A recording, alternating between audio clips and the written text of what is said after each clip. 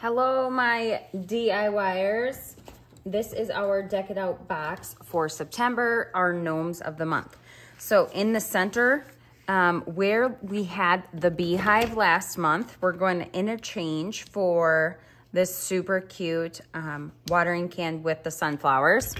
And then we will have one of our gnomes holding a sunflower, and then one of our gnomes holding the shears to cut our sunflowers. And then we have this super cute hat and then the baseball cap. So I've laid out my pieces, so I encourage you to lay out your pieces, start planning your colors, and then we'll get to painting.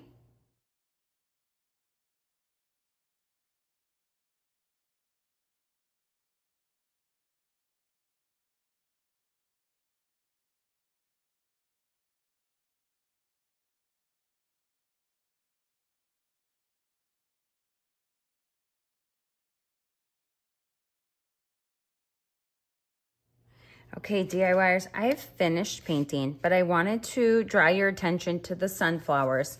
They are not all the same size.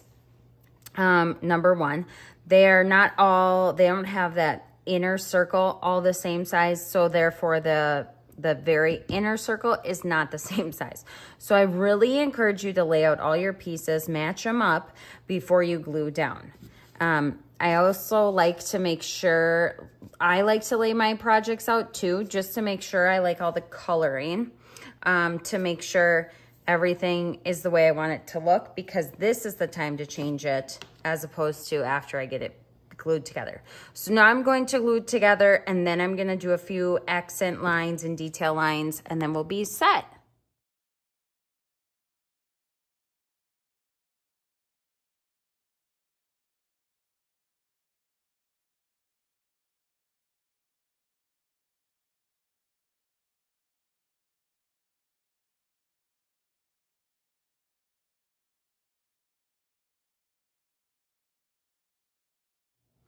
All right, here we are.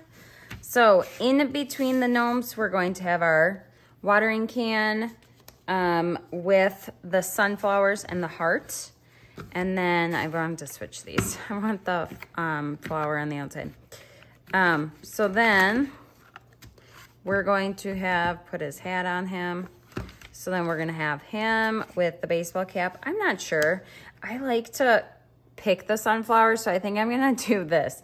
I think I'm gonna have him holding the sunflower for some reason, because I would just want to pick the sunflowers, and then I'd probably hand them off to Nick and say, hold them please.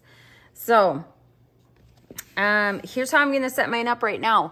But you guys, this was so fun to create. I hope you enjoy having the sunflowers for your August, September, fall, starting to get into fall gnome set. These were fun. I can't wait to see how you paint yours. I'll see you in the group.